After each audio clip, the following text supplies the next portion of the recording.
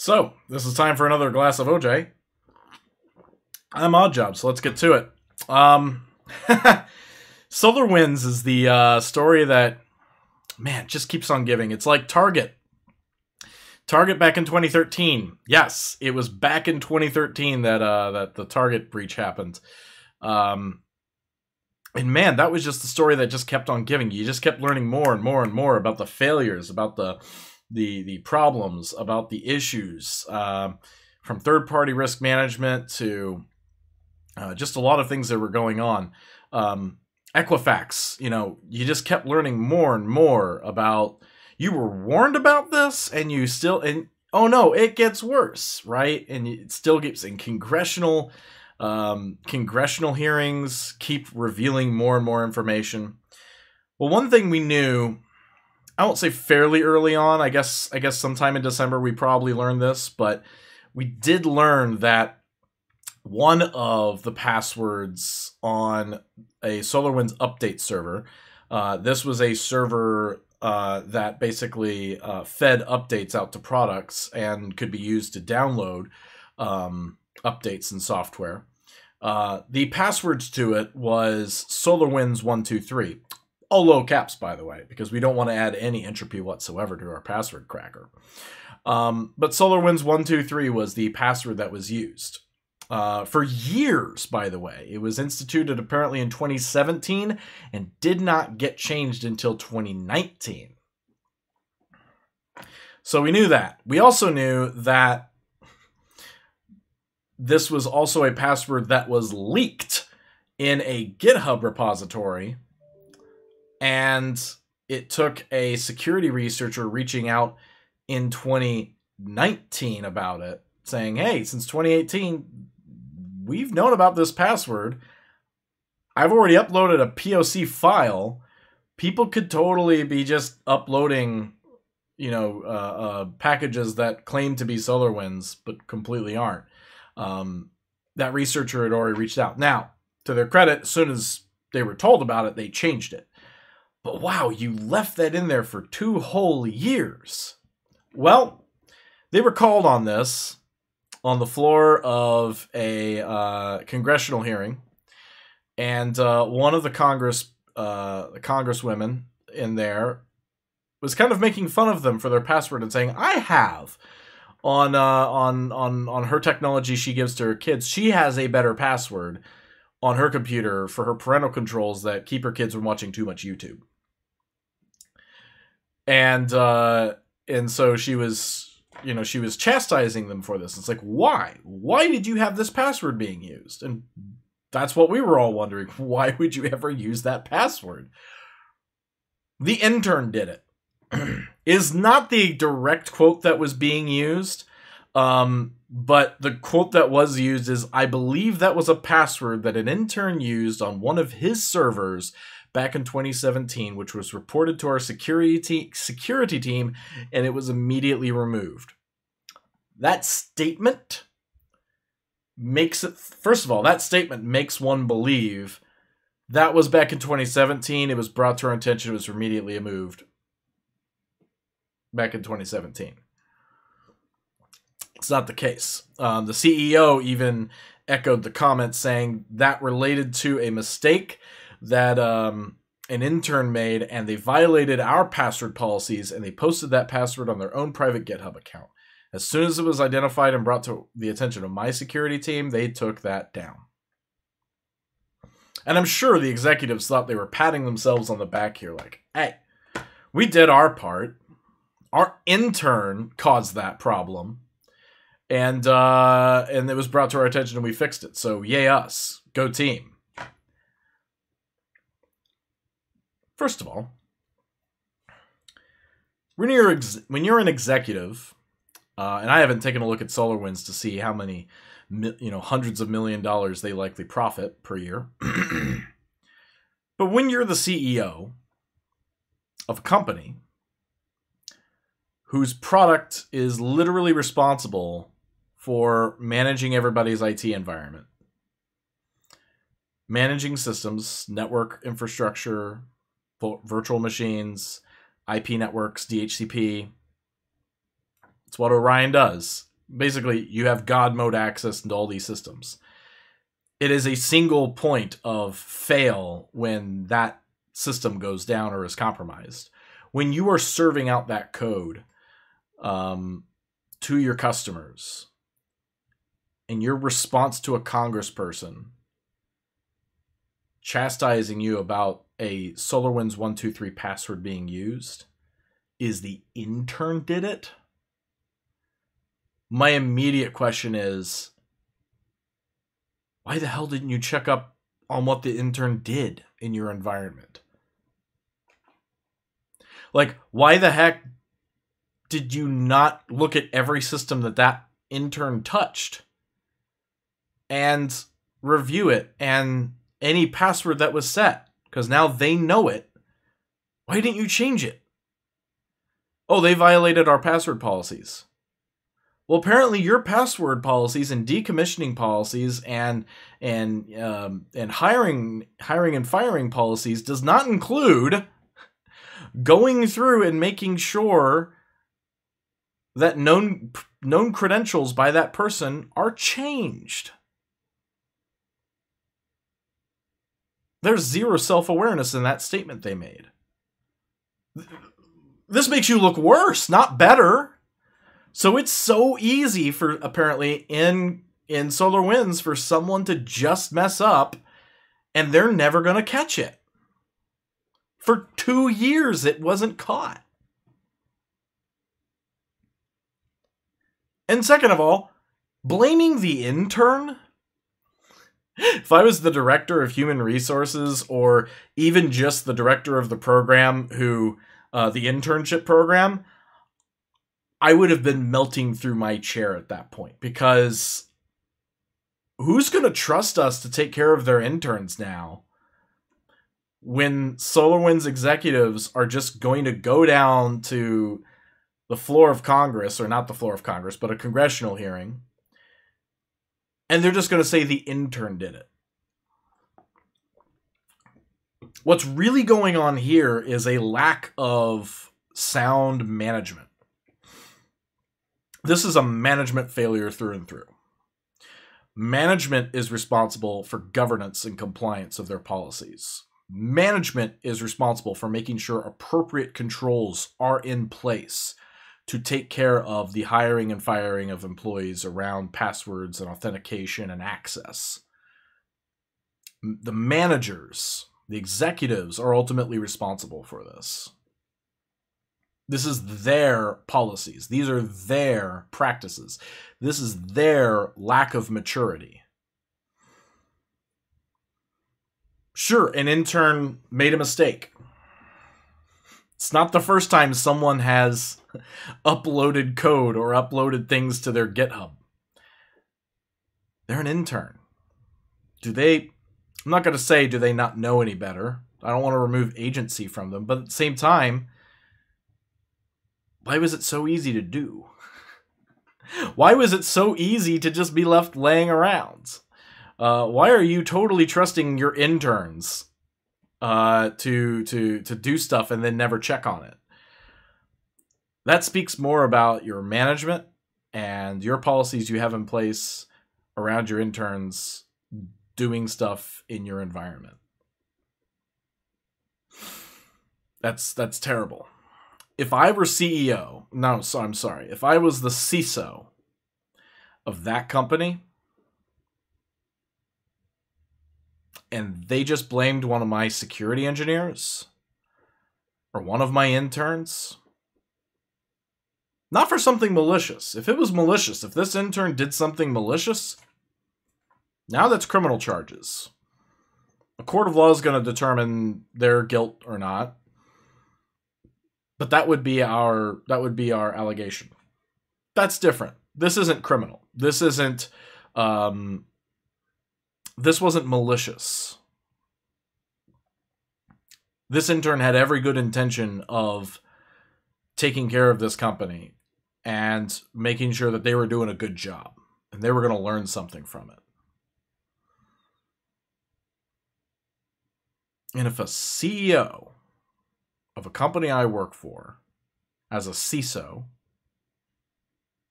went and said, or CTO, went and said, one of my interns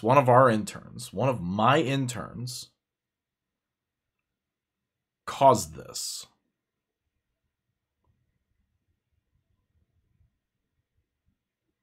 I would likely resign in protest. What a shame.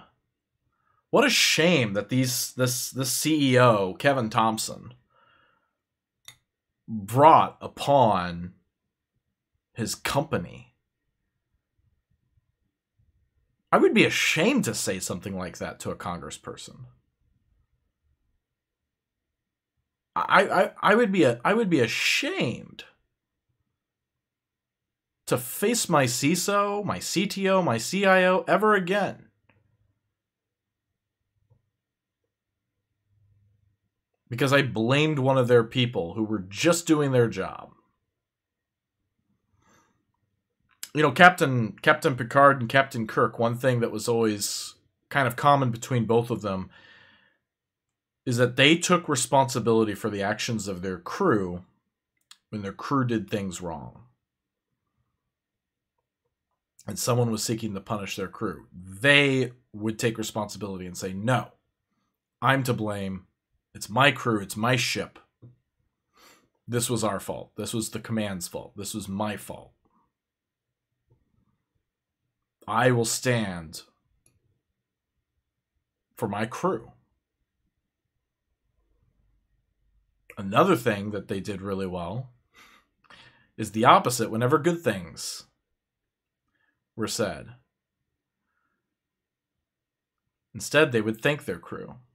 Instead, they would say, you know, if it's like, you know, Jim, you've done a good job, or Jean-Luc, you've done a good job, you know, doing this, or, you know, this is a credit to Starfleet. They would usually look to some of their crew standing around and saying that it was really them that got them through this. I have a good crew. This is a good ship. They would defer credit and accept accountability. That's a little Star Trek-y nerdgasm there to have talking about this, because it gives you all the warm and fuzzies. But that's really leadership, and CEO Kevin Thompson really lacked leadership here when he said that it was an intern. I mean, I just don't understand why that was said. That, and by the way, he was a former CEO. The new CEO is named Sudhakar Ramakrishna, and both of them echoed each other's statements about this being the intern's fault.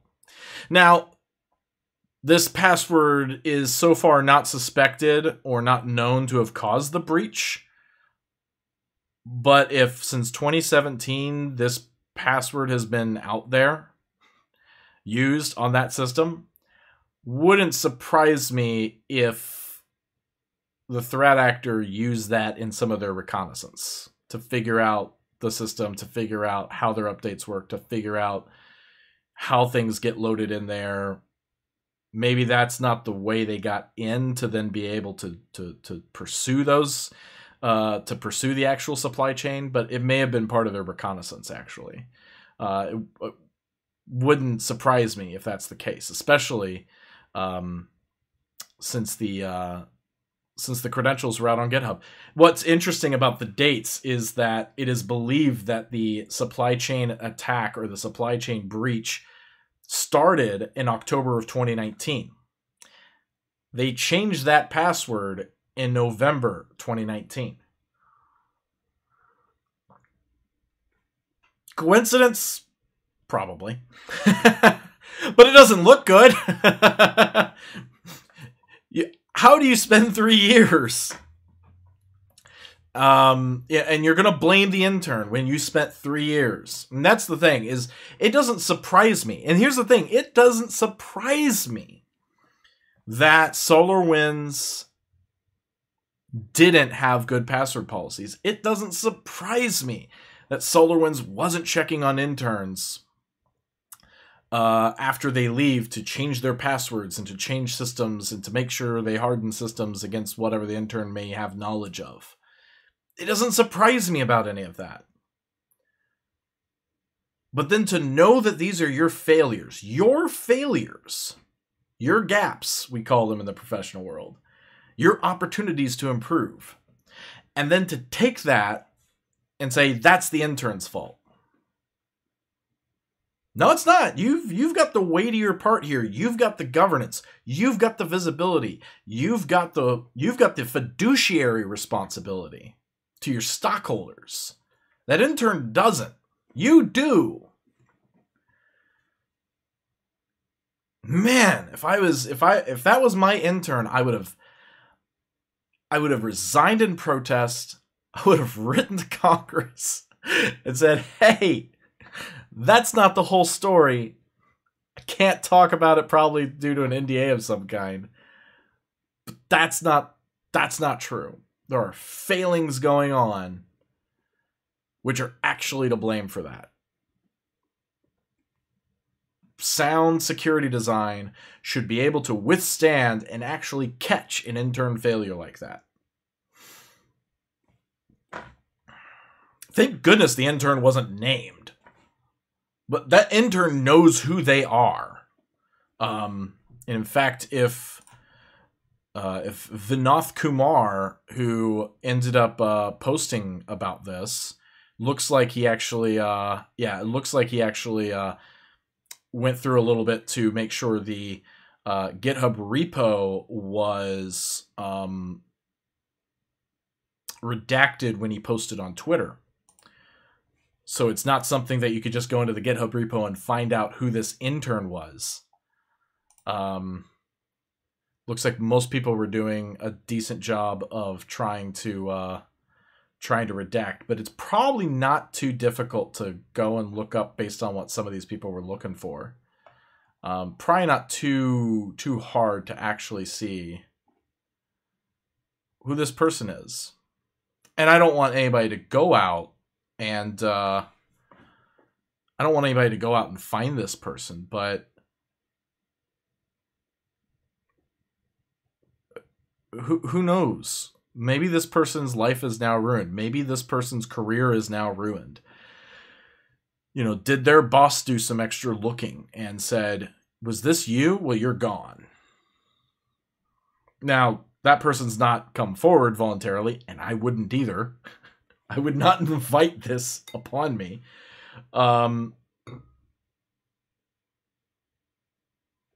would not invite that scrutiny upon me like this, because it wasn't invited when they said, "Oh yeah, it's this guy. This intern caused an issue." But man, I wonder how this has affected this person's career now, because they were just an intern. They were a student. They were learning. They were there to learn. That's the other thing. An internship program is not free help. An internship program is a mentoring and teaching opportunity. An internship program is about you as a company, you as an InfoSec department, you as an IT organization, offering opportunities for students to learn on the job, for them to take on a project of their own, for them to see it through and take care of it and make sure things go right. And you put the proper supervision in there, and you put the proper mentoring in there, and you help them navigate the waters of change control, navigate persons and people and process that you got to work through to get changes put in place and to stand up infrastructure. That's what internships are for. It's not free help or cheap help. Internships there are for learning. And what you just told every college out there is, we don't teach our interns, we blame them when something goes wrong. That's what we do. So I guess the glass of OJ tip today is, don't blame your interns, take responsibility. But also, are you watching your interns work? Or do you have password policies in place? Do you have procedures put in place that when an intern or an employee leaves, you actually do a CAPA or some kind of look at what they had access to, what systems they set up, what passwords they put in place, what projects they were assigned to, and make sure all those passwords are changed to make sure this person does not possibly have access into your environment. Do you do that? I mean, that is a fairly mature process, so I won't blame people for not having it, but that's a bit of a lesson here too. Take it to that next level. Start getting your environment to that next level of maturity to where you can do that. And you can do it on a more automated basis. That can get pretty difficult. But try, you don't have to all or nothing automation. You can automate some of the things and then make some of the things manual. So there is that. Hybrid is a good way to learn. Hybrid is a good way to start getting into whatever model you're trying to go to. It doesn't have to be all or nothing. But don't blame your interns. Don't blame your interns. The shame that they should be feeling and they don't. It's abhorrent. It's appalling. Anyway, have a great rest of your day. This has been A Glass of OJ.